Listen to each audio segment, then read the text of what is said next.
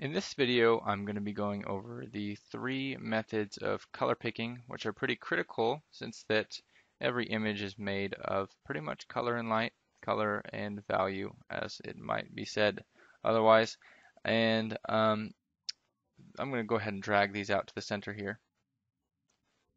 Oops, trying to just drag these out. I think my computer's a little slow for some of this recording stuff.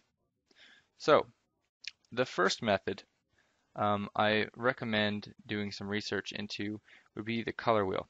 And most of us have seen these. If not, this is really great for coming up with color harmonies such as opposites. I recommend doing some research on color theory. And one of my favorite books is by James Gurney, and it's called Color and Light for the Realist Painter. And it goes over realism and how to paint and how light act. Otherwise, just look at some color theory on maybe YouTube so you can understand this wheel and get the most out of it, because it really is a very, very useful tool. And one of the things that most people do is they tend to just choose the opposite side, the warm and the cool side of the wheel. And this helps you come up with quite a wonderful harmony if used correctly. And down here we have the red, green, and blue sliders. You can up some blue or some green. What I like to do is go up to here and do the hue, saturation, value sliders. And that way, if I'm painting with a color that I've selected, a little brighter so you can see it, and if I want to lower the saturation in an area of the picture, maybe I'm coming up towards a wall or something, I can lower it precisely and it goes exactly across here rather than accidentally wiggling it off to one area. And as you can see, it has lowered the saturation of that color. And the more I do this, the more precise it is as I'm painting, even with a painterly brush. This is one of the advantages of working digitally, is that we can do things like that rather than kind of guess how much paint we're putting in or something like that. The next method that I really like is, and I use quite a bit actually, is the color set libraries. And this is really useful for concept artists or people that are that really enjoy one color. If there's a color you really like to save, go ahead and, if you want to make a new color set, just hit new color set. And I'll name this one new color set. All right, and there it is.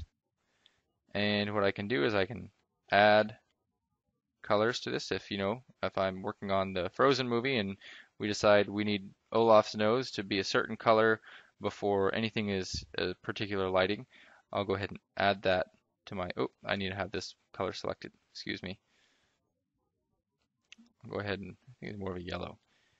Add that, and we have that there. Now I can consistently use that color throughout all my concepts and pieces of concept work before actually lighting it. It's pretty useful for that reason, or again, in case that you just really like that particular color.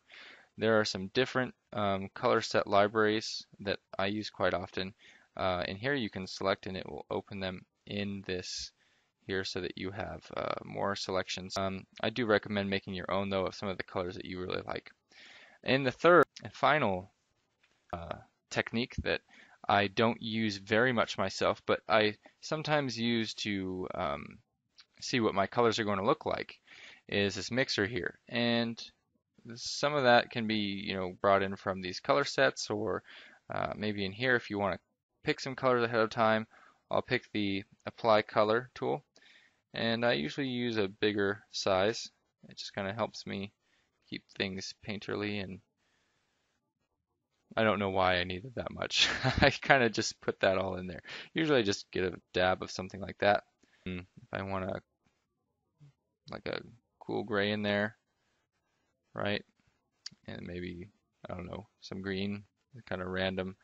You can put those in there and you can see kind of how they act together. And you can actually use this brush to kind of mix them and kind of get in between colors and get some pretty kind of harmony between them, and see how they act together. And then you can go ahead and select the color and use it in your painting. Or you can select multiple colors for some of like the oils that put out. For example, this brush here actually, it's a good thing I have this out. If I select multiple colors here, it's actually going to show that in this blender bristle. So that's it for how to select colors in Painter. I hope you found this useful, and I brought a little clarity to why there's three different ways and how that they work and how that you might prefer one over the other. And I will again see you in the next video.